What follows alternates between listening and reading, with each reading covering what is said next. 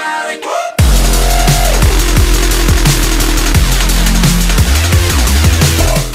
Hello everyone, my name is Yellow and welcome back to week 5 of the Raw side of the GM mode on WWE 13. And to kick things off, I'm showing you the news. And as you can see here, Damien Sandow has won the European Championship and Chris Jericho has won the Undisputed Championship. And both of those matchups happened on the Extreme Rules pay-per-view, which was the last show, I guess. And since then, myself and Brendan have done some trades. I can't even talk today. And we decided on one trade out of the whole thing. And you'll be able to see him on this match card. Randy Orton. There he is. I picked up Randy Orton. Traded him for Undertaker. So I don't have Undertaker anymore. But I do have Randy Orton. And you might be thinking, why did you do that for Undertaker? Is a much better wrestler and stuff like that and blah blah blah. And it's simply because Undertaker hasn't even had a match on my universe mode yet. And, well, he was in the original picks for Extreme Rules, but then after that he sort of got switched over. And to be honest, I'm not really too big of a fan of him on the game, I guess. And Randy Orton is great on the game. So that's why I traded him over. I wanted to get Randy Orton and I did. And all of the trades that we tried to do just fell through and none of them happened. So that is the only trade that is going to happen for this month.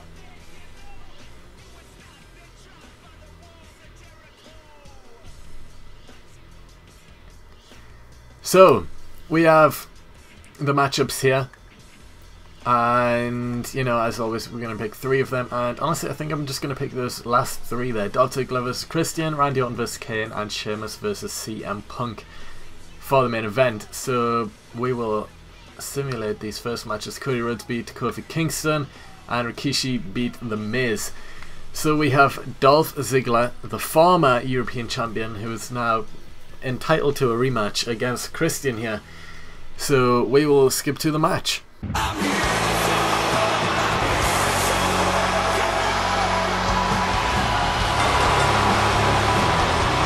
following contest is scheduled for one fall. Making his way to the ring, from Hollywood, Florida, weighing 223 pounds, Dolph Ziggler.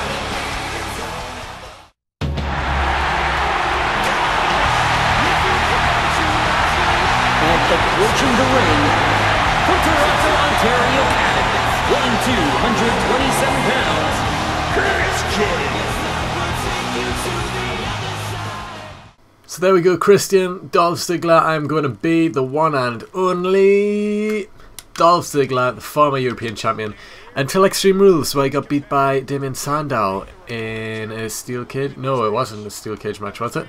Actually, I can't even remember what it was. I think it was a steel cage match on the Raw show that Dolph Ziggler won really quickly, and then on Extreme Rules it was a ladder match, TLC. I can't even remember right now.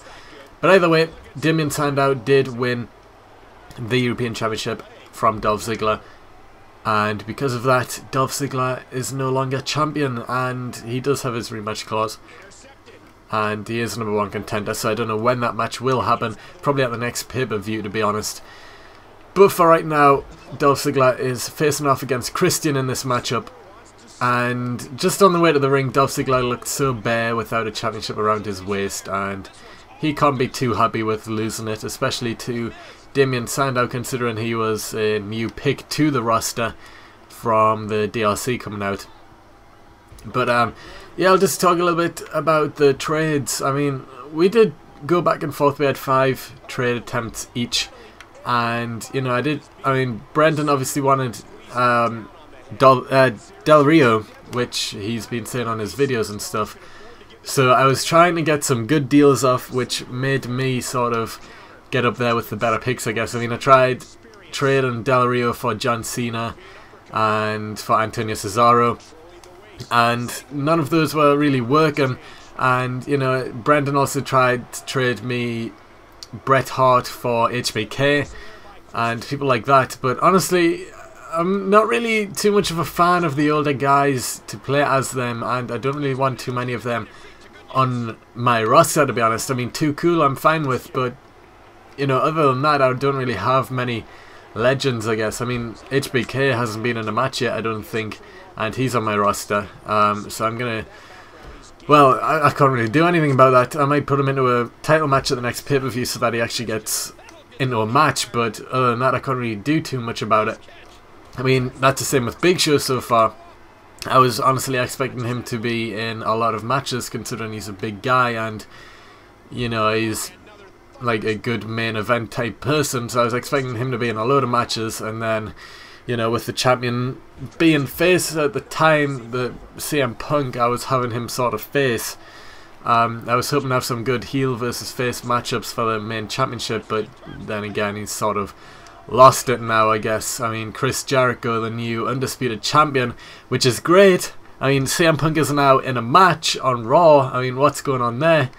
But now that means that Jericho will probably never be played again, which it's just a win-loss situation, I guess. It seems like the main champion never gets put on the matches on the show, but then the pay-per-view they're always picked to defend their championships, which I don't really like, to be honest. I like having champions actually being in matches, I guess, and the whole roster actually getting used instead of the same people being used over and over, which is what happened with Brodus Clay and The Miz. But that seems to have calmed down a bit now, and Brodus Clay isn't really in matches now, I guess, which is good.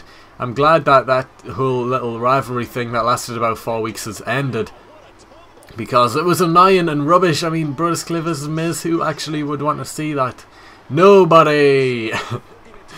But yeah, that kind of happened, and wow, that was an interesting move, I guess, from the top ropes there. But Dolph with the finisher now. He could actually pick up the win now if he gets back in the ring. And is Christian even hurt? No, he's not. Christian isn't even hurt yet. We'll aim for the head though, considering the zigzag will hurt his head. Oh no, I've went for the finisher straight away. I didn't mean to do that. Zigzag, good for the pin. 1, and a kick out at 1. Dolph Ziggler could have got a quick win there against Christian early on in the match, but no, Christian kicks out. And Christian really needs to come back to WWE television soon. I mean, he's a great wrestler, and I love seeing him on telly. I mean, he's television, he's great, and yeah, it would be good to see him back. I mean, Del Rio, current World Heavyweight Champion, I honestly don't think that'll last too long. I feel like Dolph Ziggler, his time is coming to cash in very soon, so I feel like that will probably happen soon, and he will be the new World Heavyweight Champion soon enough. And then, you know, if Christian comes back face, then, you know, he could go on to be a World Heavyweight Champion again, hopefully, or at least go after the US Championship or Intercontinental or anything. Just Christian should be champion, really, depending on how well he plays off coming back, really. I mean, I hope he doesn't do that whole gimmick that he was doing. I mean, if he goes heel and then starts doing that whole complaining thing again with the just one more match, that'll be so annoying, and, you know, he wouldn't be needed, I guess, as champion. But if he comes back face, does more funny things and stuff like that, like him and Edge used to do, then I wouldn't mind seeing him as the champion again. But Dolph Ziggler obviously has the big advantage now in this match. Picking up Christian, bounce off the ropes. What's he going for now? Oh, Christian reverses. Christian has his hand through his head right now, and Dolph Ziggler hits his signature move there. That was not a Bulldog King, but Dolph Ziggler going for a zigzag again. Hits it.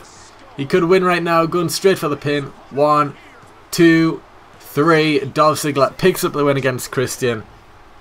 And that is it for match 1, I guess. I guess we can see if there will be any cutscenes at the end of the match. Probably not, because there hardly ever is on Universe Mode. Oh wait, Damien Sandow coming out. The European Champion. Staring down Dolph Ziggler. Dolph Ziggler wants him in this ring right now. And that is it. Damien Sandow remembers that he beat Dolph Ziggler on the Extreme Rules pay-per-view, and their rivalry will hopefully continue onwards. But right now we will advance into the next match. And that next match is Randy Orton versus Kane, so let's get into it. I have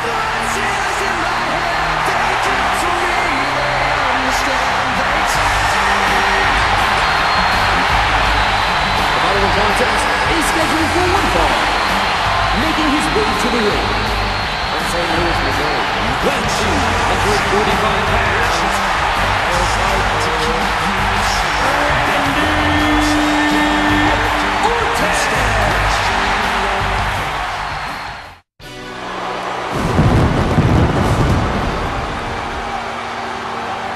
And approaching the ring, weighing 323 pounds, one half of the unified WWE Tag Team Champions, Kane. So here we go, Randy Orton, the newly signed Randy Orton versus Kane. I'm going to be... Oh. I don't know who it landed on. Kane. Okay. It's Kane, hopefully about to own up Randy Orton here, who is still in his blue trunks. Maybe thinking he's still on SmackDown. And needs to change those to red for Raw now, since he is now a Raw superstar, I guess. But you know, this should be an interesting match. I mean, I'm sure these have had a few matches before, and they've been pretty good, and it'll be good to relive some classic moments, I guess, with Kane versus Randy Orton. I would have preferred to be Randy Orton right now, I've got to admit. I mean, I don't really like playing as the bigger guys, I guess.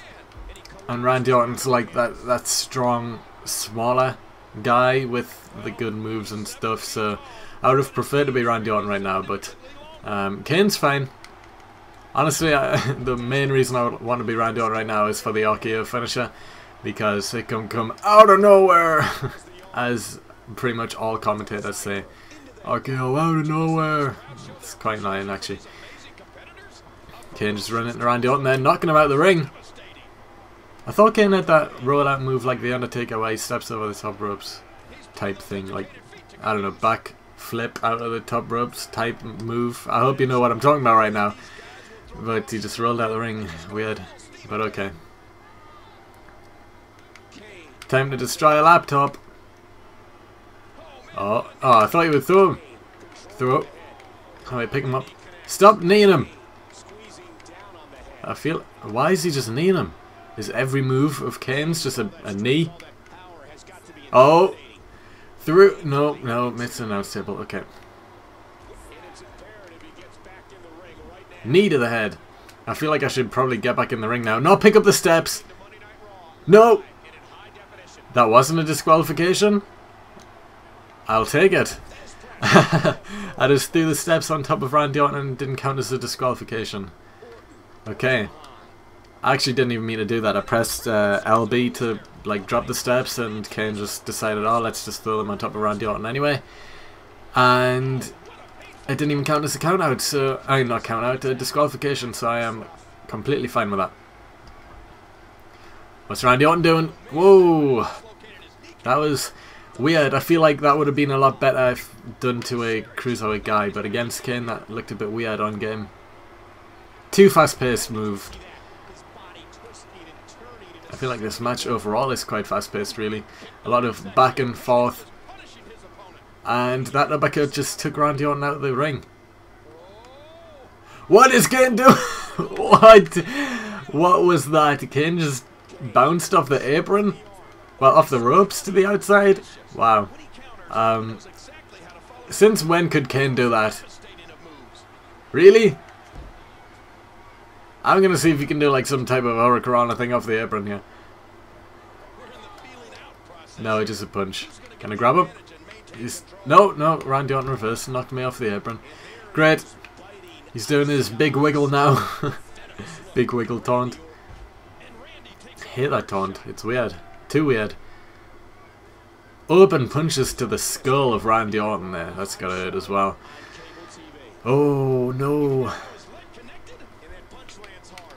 Sidewalk slam time. Got him up and down. Sidewalk slam. Kane could be going for the end right now. Signaling for the choke slam. Don't turn around. He's got him. He's got him up. And slams him down for the big choke slam. Randy Orton could be out. No, he's not. He's straight back up at a big kick there by Kane. That choke slam hardly did anything to Randy Orton right there.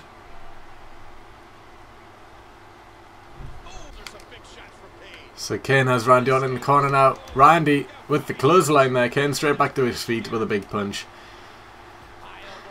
And that could have... Yeah, they did. It made Randy Orton groggy there. Got him up. And boom to the floor.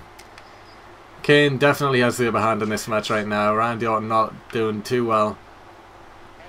Throwing him into the corner now. And he just falls to the floor. The strength of Kane.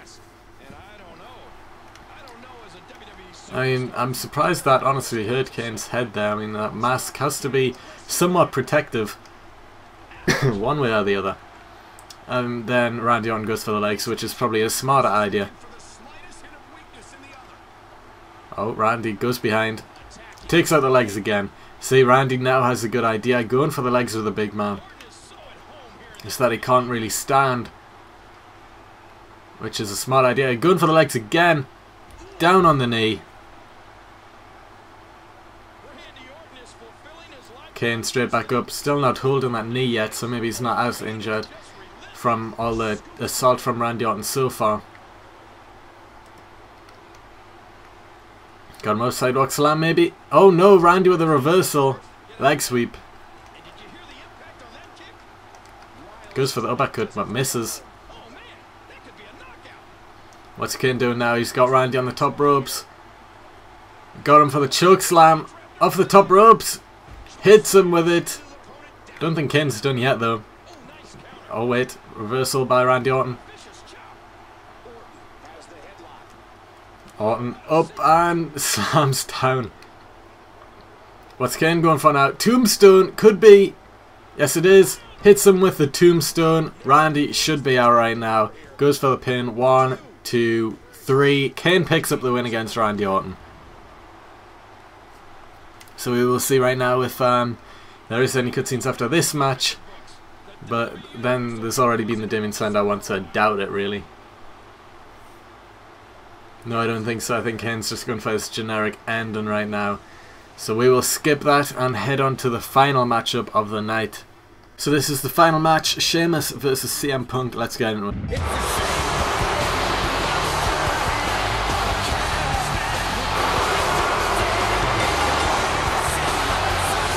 The following contest is scheduled for one fall.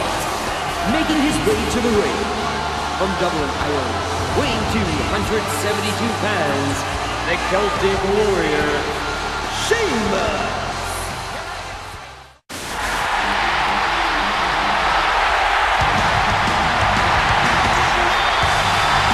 And approaching the ring from Chicago, Illinois, weighing in at 222 pounds, CM Punk.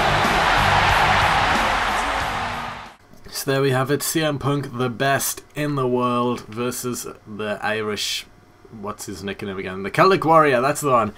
Sheamus. So we will get into this match here. We are going to be... Oh, I don't know who I landed on. CM Punk again. Okay, well not again, this is the first time I've been CM Punk, because in the pay-per-view I was Jericho against Punk, and Jericho won the championship as I've already stated in the last match, or the match just before the first match. So, we are in this match now, Sheamus versus CM Punk, and Sheamus with the starting, I guess. He's got the upper hand right now, but oh, out the ring he goes. CM Punk jumps after him and misses with the jump to the outside there. Sheamus does manage to move out of the way just in time. And look at the pale white skin of Sheamus there compared to CM Punk right now. Well, compared to CM Punk, that isn't really too bad. If it was compared to someone like Big Zeke, then maybe it would be worse, his paley white skin. But yeah, what's happening here? It's got him up and through the announce table, but Sheamus no-sells it and gets straight back up and in the ring. Surprising, and then a big double axe handle there by Sheamus. I'm surprised he's not hurt from just going through the announce table there. And what I've never understood about wrestling is, how is the announce table not classed as a weapon? I mean, shouldn't that be a disqualification if someone goes through the announce table? I mean, if you think about it, it's definitely hurting the person more than not going through the announce table would, I guess. I mean, if it was an actual table, would it class as disqualification? I honestly think so. So why doesn't the announce table class as a weapon, I guess? It probably should, but then again, it's there all the time. And people sort of use the steel steps during normal matches, which are always there as well. So I guess they can use that to their advantage, but at the same time, it's like, that's a bit unfair, I guess, how it's not classed as a weapon. Whereas a usual, like a normal table would be. But yeah, now that CM Punk is being in matches, I am expecting him to be in a lot more now, and Chris Jericho to completely disappear from the roster, which is never great. But, you know, some things have to happen, and to be honest, I'd rather have more matches with CM Punk than more matches with Jericho. I mean, I don't know. That's what I would prefer. I don't know if all you people watching would prefer the same thing, but for me right now, I think I would rather see CM Punk in a lot more matches than Jericho. Even though, honestly, I like both of them near enough equally. I don't know, I think I prefer CM Punk a lot, well, not a lot more than Jericho. But you know, I do enjoy watching Jericho on the occasional months that he is actually on WWE TV. I mean, he's becoming a bit like The Rock, if you think about it, Jericho.